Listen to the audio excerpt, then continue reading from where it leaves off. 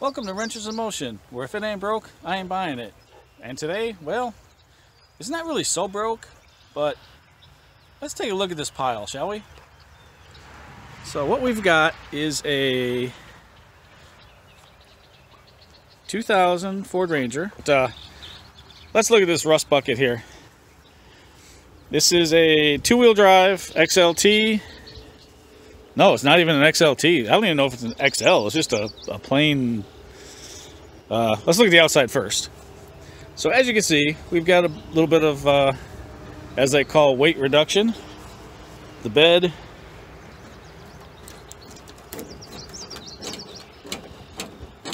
Moves a little bit. Got a little bit of rust on her there. But the frame's not cracked, which is one thing you want to look at with these. Back tires are fairly good. Tailgate's in really good shape. Bumper's pretty good. This side, once again, you get the weight reduction. I couldn't even kick it. Flapping bed. Cab corners, yeah, they don't exist. Front fender thing, it's kind of gone. Taking a look at this tire, and it's pretty bald. I took it for a little test drive, and I noticed it was shaking really bad. And then, oh, look at this one. Yeah, this is a good spot. I moved it since I found there's a really bad spot of cord showing through. So what I'm going to do is go to the junkyard today, see if I can get a couple of used tires and get them swapped out. I had to put a battery in it because, of course, everything you buy nowadays, the batteries are dead. I don't know what the deal with that is.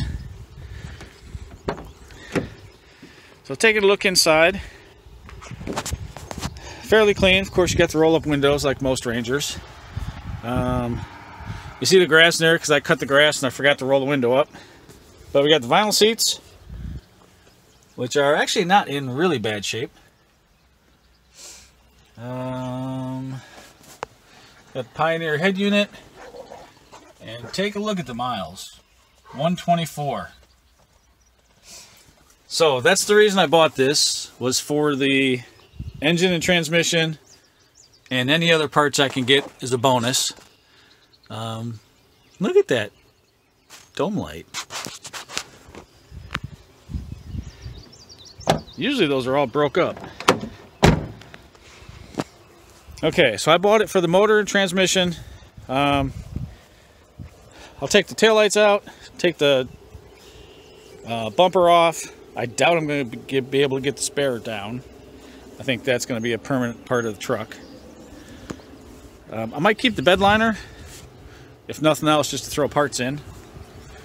The hood's aluminum, so I'll probably keep that for something. But other than that, the rest of it's pure junk. Oh, and the rear end. It's got the 8.8 rear end with the 410 gears. Unfortunately, it's not a posi or a limited slip. It's just a regular open diff, but still got the 410 gears, so I might be able to sell that too. Oh, I forgot the keys. Alright, let me go get the keys, pop the hood, and we'll check this thing out. Alright, so here we are. Oh, let's look under the hood real quick before we start it. He told me it was a 4 liter, and it's a 3 liter, which is fine. I had to put a new battery in it, of course, like I said. And actually the AC even works, which is not what I was expecting, but it's got the typical Ford. Don't try to read the buttons because we're just going to melt in the sun.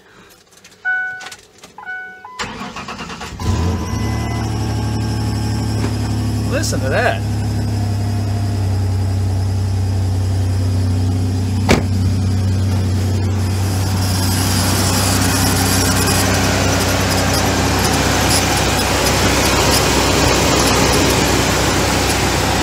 I can't tell if that's the alternator or maybe the tensioner. Something's making a little squeak.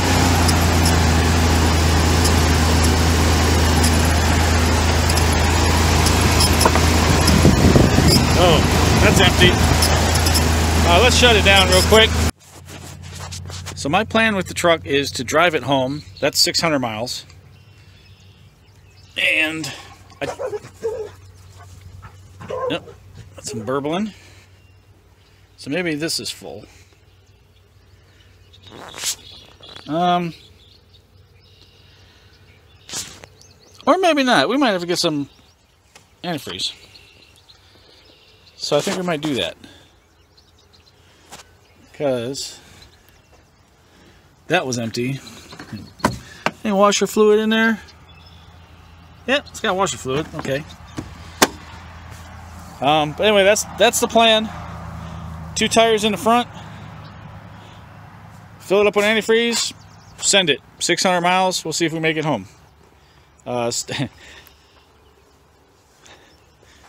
Stay tuned, because that'll be coming up in the later on in the video. So look at these tires I got. They are very nice. One has a date code of 19, one has a date code of 21. They're 245/70s instead of 245/75, but they're going in the front, and it's 2-wheel drive, so it's not going to matter. I'm not going to be able to get you in here. So anyway, I was about to take it to get the tires changed, and well, now it's full, but yeah, there's no transmission fluid on the dipstick when it's running. So I'm gonna go see if I can go get a couple quarts of transmission fluid, pop them in here, and then drive it and go get the tires done. Alright, so I just dumped a couple quarts of Valvoline Max Life in there, my go-to transmission fluid. It's like 22 bucks a gallon at Walmart, if you can find it, because it seems to be very popular and all kinds of people are grabbing it. So I'm going to take a look underneath. I didn't see any transmission fluid leaks. I mean, everything... Oh, what is that? What is that right there? Oh. Yes, well, I don't know how bad it's leaking. I might have to go to the backyard. But, yeah, she's a little wet. Alright, so here we go. We're coming along for the first ride. Let's see here. Alright, first thing we notice,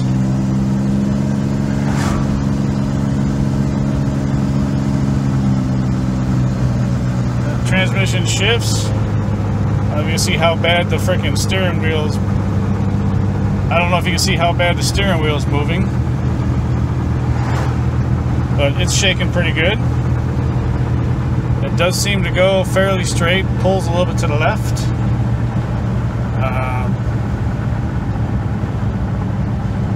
Oh, these tires are so bad. I'm really hoping it rides better with the new tires.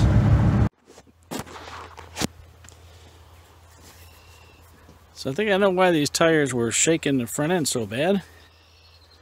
Let's roll it around a little bit here. Oh, there's some cordage that we saw before, I think. The other one doesn't seem to be so bad. It's got some weird bald spots in it, but not like what we're about to see. Oh yeah, take a look at that. I was surprised it made it here. But those are the tires that were on it. Okay, we're going to try this again. This time we're not going to turn the camera. Because if you turn the camera, the video doesn't turn, and then you guys are looking at everything sideways. So this is our 2000 Ford Ranger that we just bought. Well, not really just bought. I replaced the front tires already. And you'll see this is going to get inserted in between the other video, so you'll see the bad tires that are on it, and these are the new ones. The backs are flat. They keep going flat. I haven't had a chance to look at it, but I'm gonna pump some air in there, and the tires themselves look good. So what I'm hoping is it's just a valve stem, like the core of the valve stem. I think that seal's bad. So we come around, you'll see massive amounts of rust. I mean, this thing is, let me see if I can,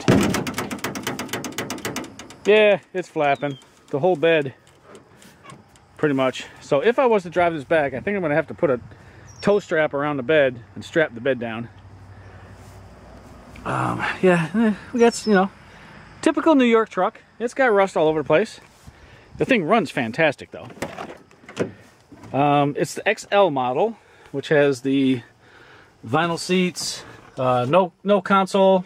It's like a, I don't know, you can't even fit a third person in there. But I'm sure you'll see later, 124,000 miles. And I got to change batteries in the camera, so I'll be right back. Alright, so we got the back tires aired up. We moved it a little bit. We do know there is a transmission fluid leak, so it didn't move very far, just from over there to over here. But this tire here, we know what the problem is. It is the valve core is leaking. You can hear it.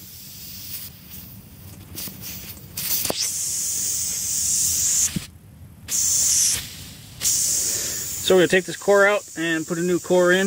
We've got our core tool. All you do is stick this in here, spin that out, grab a new one, pop it in, spin it in, tighten it, and it should be done. I'm by myself, so yeah, you're not going to be able to see it.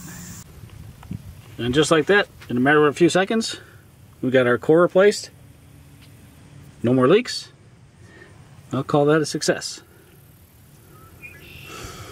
Now, I'm still not sure if I'm driving this home or if I'm going to put it on the trailer. I probably should put it on the trailer. Just because, I mean, I'm adventurous, but let's take a look at this 2000 Ford Ranger. What we have here is a extended cab, 3-liter automatic. Gray interior is kind of, it's seen better days. Got an annoying dinger. It does not have a sliding rear window, which I was hoping it did. Back looks okay. Tailgate's got some dents, but I believe, you guys may remember the 2000 Ranger I have up in New York, where the bed's all flapping and it's just kind of, frame's getting ready to crack in half. So I got this to take the engine and trans out and take my other one and put in here.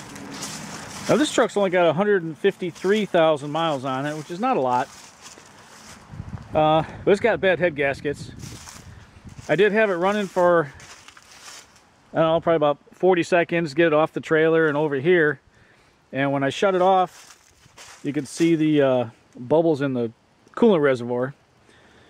So, telltale sign of head gaskets. Oil looks clean. So I'm not sure. I don't believe any coolant is making it into the cylinders. So, who knows? We may end up tearing this motor down and put new head gaskets in it. But it does run, it does drive.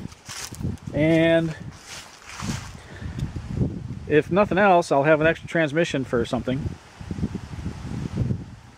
But that is it for the introduction of the 2000 Ford Ranger. What I might do is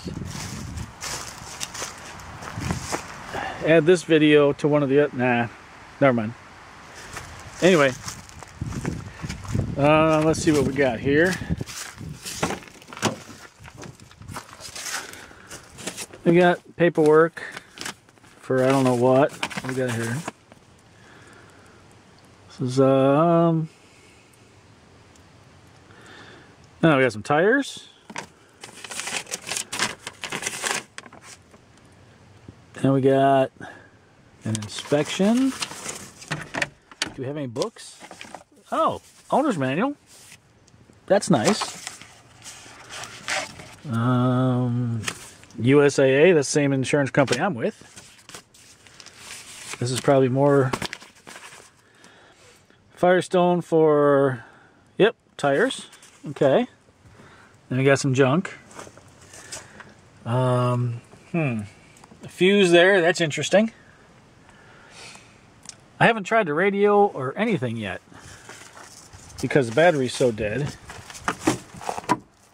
Oh, come on. Alright, I'm going to try to work on this third door. My battery's dead, so time to change batteries. Oh, you can barely hear it. You definitely see it, though. Yep, definite head gaskets, but more concerning, we're doing some mosquito fogging out here. So I don't know. I think we're going to pull this in and maybe see if we can get the heads off and see if anything's, and the motor should be good, but I don't know, with that much smoke. As you can see, just that short amount of time, we've had some visitors. It didn't take them long to get in here. Never does. And it's all down in there. So I'll probably get the vacuum cleaner. Vacuum this all out here. Yep. There's pressure in the radiator. Alright. I don't think there's too much fluid in there. So I was going to drain that before we pulled it in. May not have to, but I'm going to crack the drain plug anyway. And then just push it in. But while it's out here, I'm going to get the vacuum cleaner, see if we can get this stuff cleaned up. Alright, so we brought the Green Ranger in. We're going to try to pull the heads off. So I should say this is the clean Green Ranger. I also have a rusty Green Ranger, but this is the clean one, extended cab.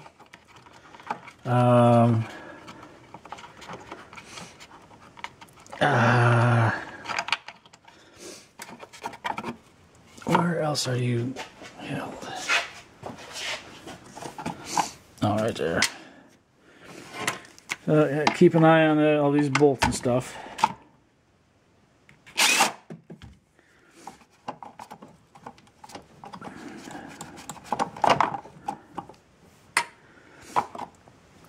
About ready to throw you guys on the tripod. So with that, all we're going to do now is we're going to listen to this. We're going to take the air hose off. Probably take the radiator hose off, get that out of the way. Heater hoses, we'll probably disconnect them from the firewall and over here, get them out of the way.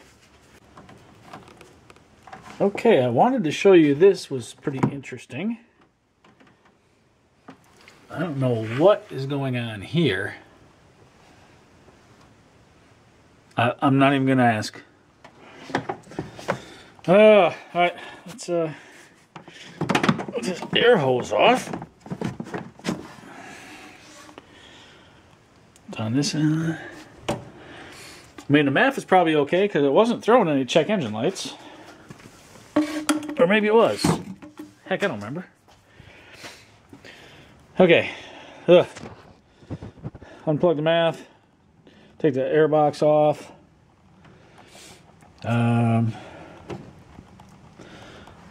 Undo the spark plug wires. Take the whole coil system out. Get that out of the way. This bracket I know has got to come off. The exhaust is cut right there, so I don't have to worry too much about that. Might be able to get the heads off with the exhaust attached. Don't even have to worry about pulling it. So that is probably mouse pee that has corroded on there because I took the air box out, and when I lifted the filter,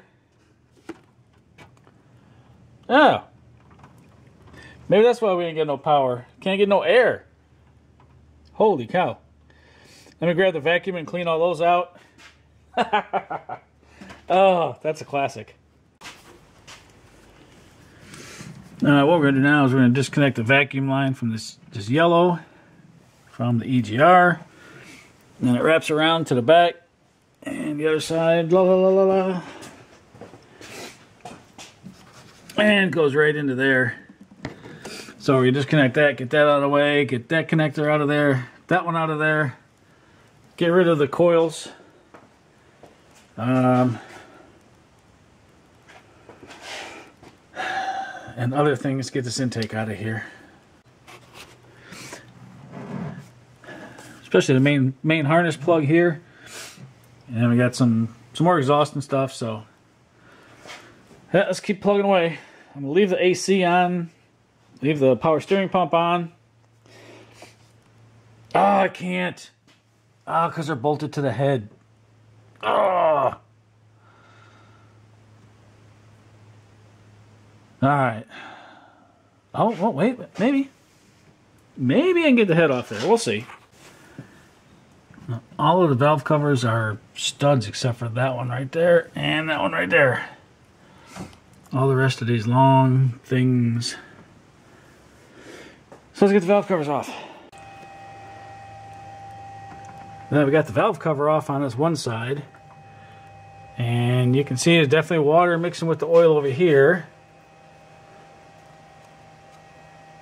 And those things are solid.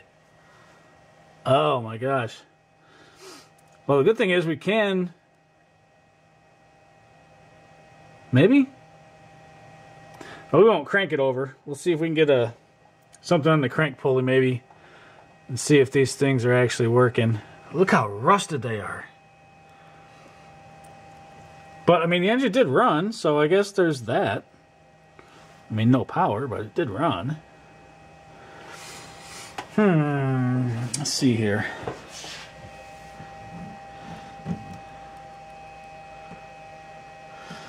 What we got for head bolts? 1, 2, 3, 4 along the bottom. And 1.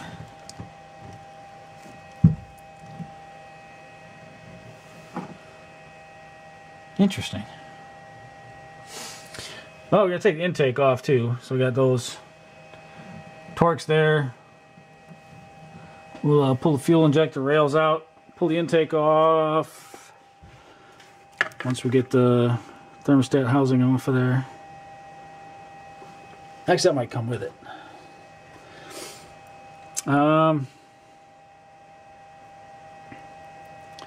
Golly, do we dare go to this side? Yeah, I realized I had never checked the oil on this thing. He told me it had a bad head gasket, and I just went with it. So I pulled the dipstick out. It's chocolate milkshake the whole way through. So I think I got all of the intake bolts out. And on these, I believe there's one, but you have to take the rocker off because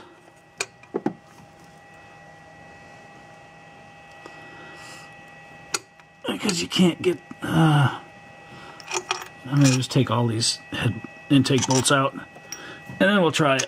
I know on the older ones, there's like one piece of the intake that goes around one of the rockers, or one of the push rods, and there's no way to get it out. So you have to take the rocker off, take the push rod out, and then you can get the intake off.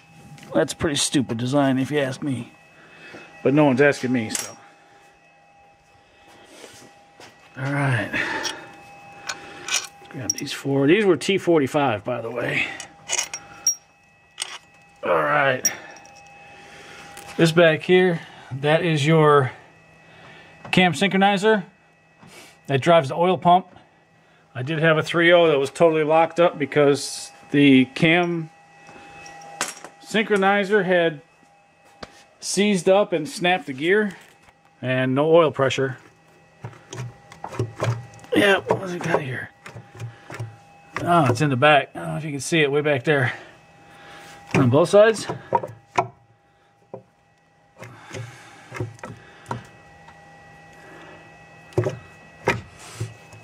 Yeah, you can see that. I think you can see it. Maybe not. Anyway, yeah, we gotta take this rocker off for sure, and probably one on the other side too. But well, this is where we're gonna stop for the night. Yeah, we got chocolate milkshake all over the place. So next step, I'm gonna pull the rockers and push rods out and see if we can.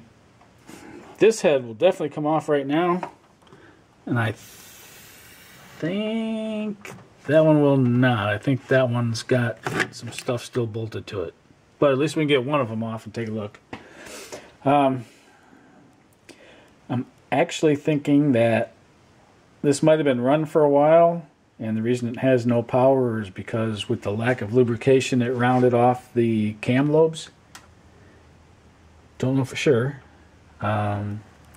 Or if it's just because the head gasket's so bad it just has no compression. That's why it's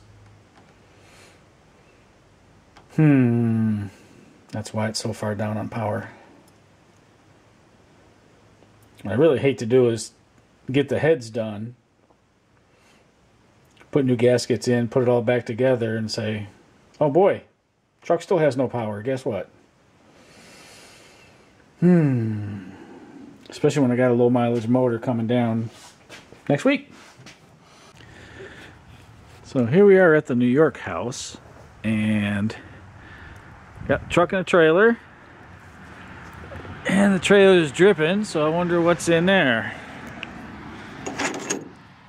Oh, this thing is disgusting. It's I can't wait to get this thing back home to Virginia and power wash the trailer because it's nasty. I don't know how much you're gonna be able to see, but we've got the Rusty Ranger in here with, of course, both flat back tires, of course. She's strapped down, and then we've got metal. What in the world could we possibly be doing with metal? Well, this here is what we're going to use to enclose the sides of the carport, and then we'll figure out what we're going to do with the front and back end. We may leave them open, we may just enclose the back end, leave the front end open, but we've got that for the sides. We got bags of screws, which I'm going to get out of the truck and throw back here because we don't need them in the truck. And then this thing was full of snow. It's almost gone. I should just sweep it out, but it's rolling out of the trailer, so it'll be fine. Good enough. And then I'm going to load this thing up, head out of here Monday, drive back down to Virginia, and unload it, start pulling this motor out. So after what's normally a 10-hour trip turned into a 12.5-hour trip, we are back with the Rusted Ranger. And if you want to see what how rusty it is, this is just from the ride back. Look at all the rust. This is the metal for the siding on the carport. Oh, can't wait to get that on. Of course, tires are flat, so we're going to air up the tires, start it up, drive this thing out of here. Unload it because we loaded it before we put it in the trailer, so we could have more room. We got a little compressor, and let's get this thing loaded. Oh, look at the puppies. Mag Gunner and the newest one, Sailor, way over there. Well, it's the beginning of another beautiful day, I guess.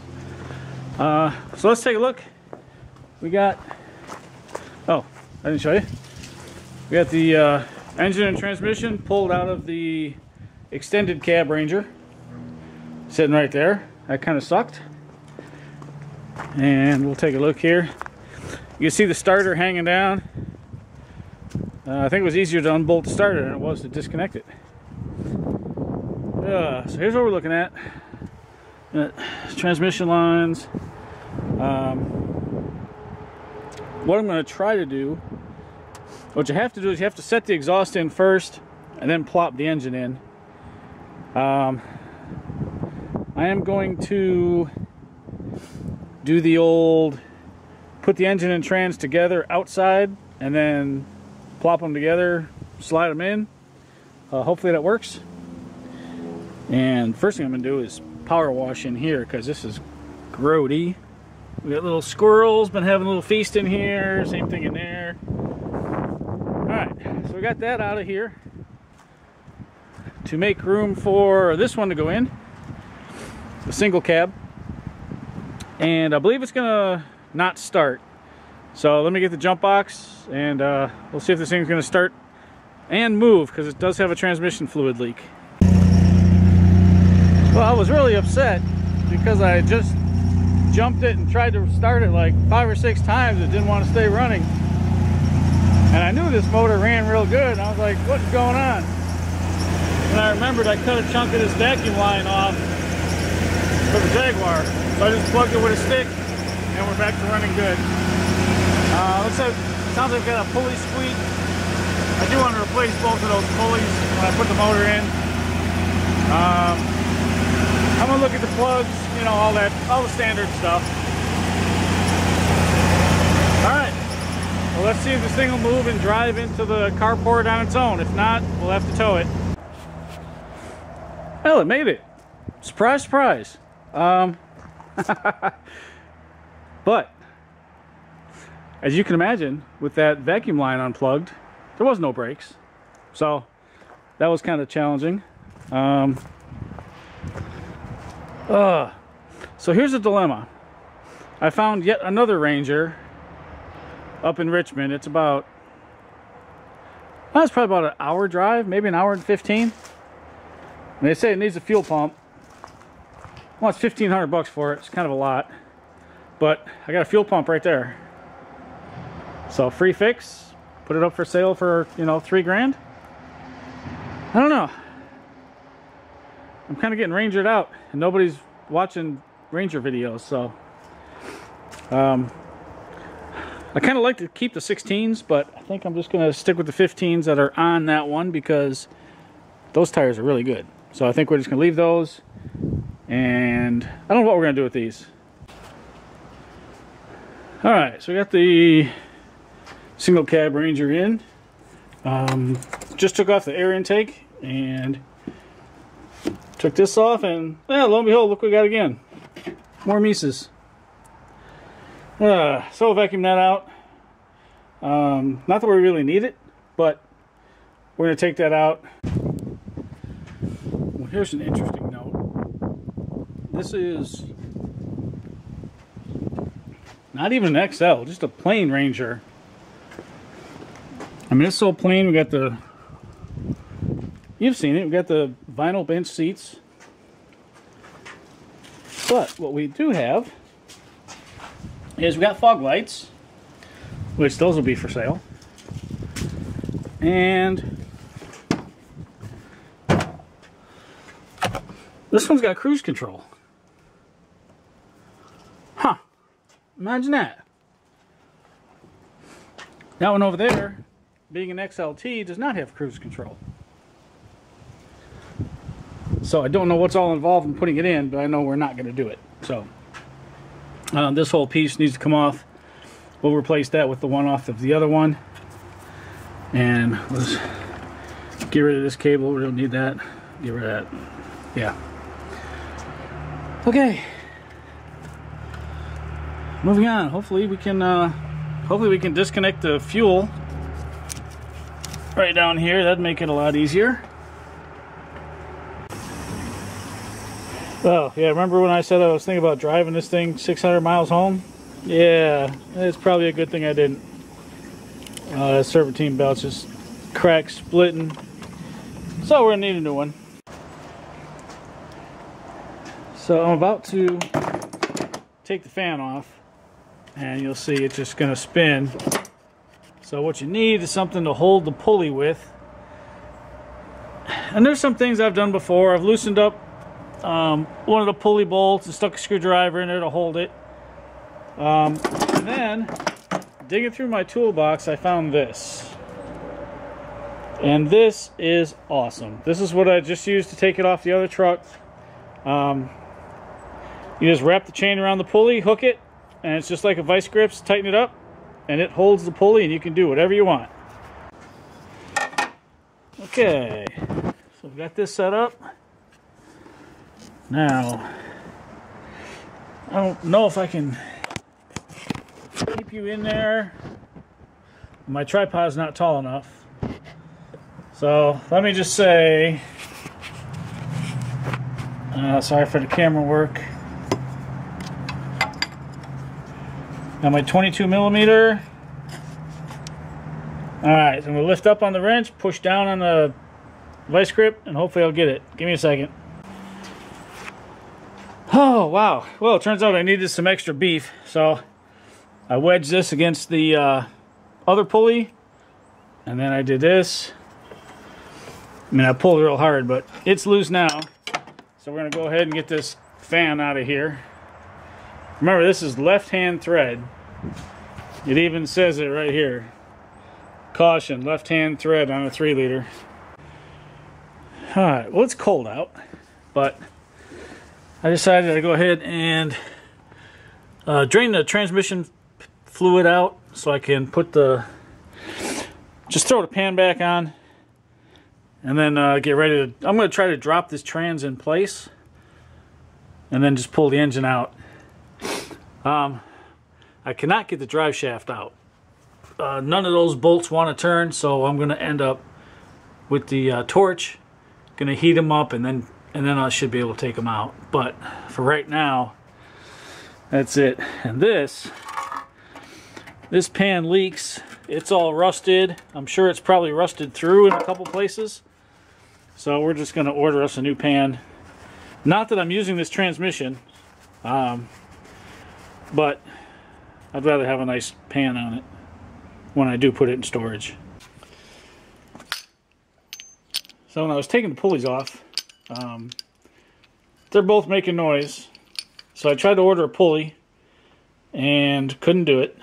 Tried researching the part number, and no pulley seemed like it was going to work. So I looked up the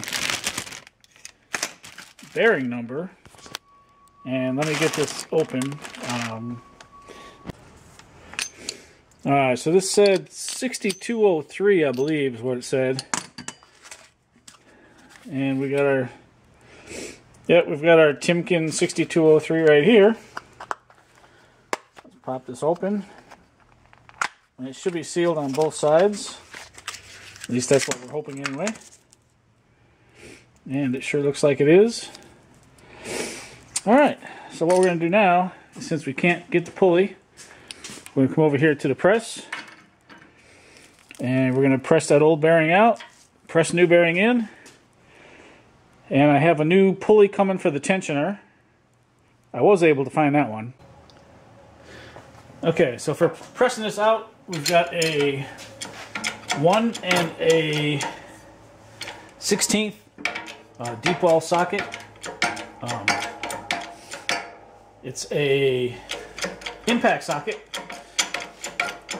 And that is just pushing that bearing right out. Probably didn't even need to press. And there we go.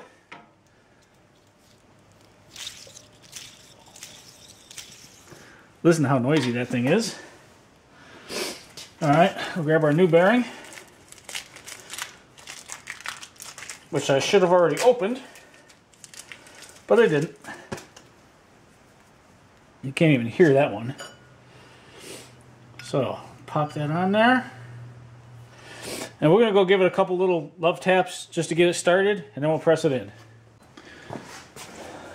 All right, let me make some more room here.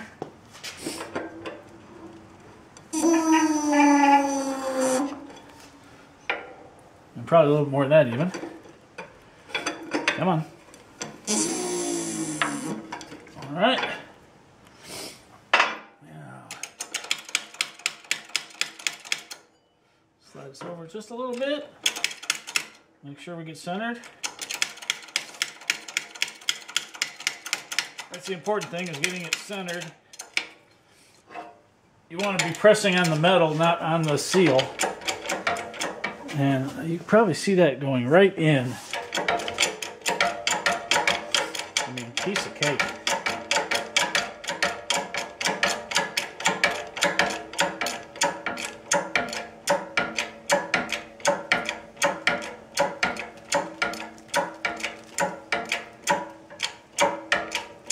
Should be bottoming out anytime now.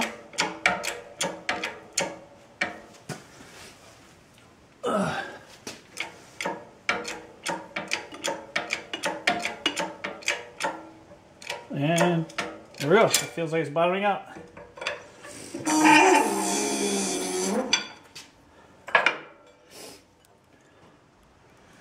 And oh, we bottomed it out all right. We went all the way through. All right, so we're gonna have to push this back in some. Yeah, I thought it was going kind of far. I was like, wait a minute. So let's go ahead and push this all the way back in. Well, it helps if you tighten this up.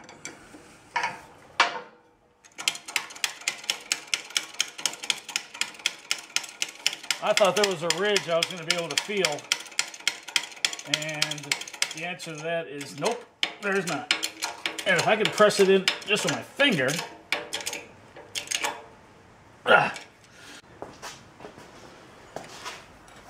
Okay, so here we have the two front, the two back, and I think we're going to be good to go with that. So, this one here, can't even hear it.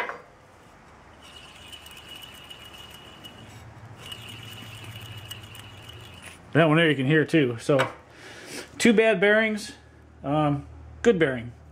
We're getting somewhere. We got most of the front off. Trying to decide how much of this I'm going to take off. I don't really want to take the intake off, but I probably will just because. And then when I yank the motor out, I think it might be easier that way. We'll see. Well, this is about as far as we got with pulling the Ranger motor out. Well,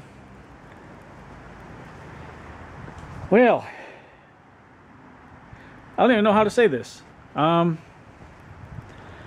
just made a deal today. In fact, about 10 minutes ago. I got rid of this Ranger and the other Ranger. And I made a trade. And you're going to have to see that one in the next video. The Escape sold. I'm delivering that on Friday night. We're going to go out to dinner and deliver that. And tomorrow they are coming to pick up both of the Rangers. And then drop off the trade. So, I guess it's a good thing because it's getting kind of cold out. So, I guess that works in my favor. Let me set the camera down here. And with that, we bring to a close the video of the two Rangers. Don't know what to say. Saves me some work, I guess. But I really like finishing a project and then turning it over to someone else. In this case here, what I'm picking up is a car that I keep saying I'll never have. And lo and behold, this is going to be the first one. I never thought I'd have a Jaguar either, but here we are. So, that being said, hope you enjoyed following along with the videos, even though it had kind of a surprise ending. And keep the wheels down, and always remember to keep your wrenches in motion. Alright, you can't really see it, but coming down the road, here. Here's the replacement for the Rangers. Can I zoom in? Maybe?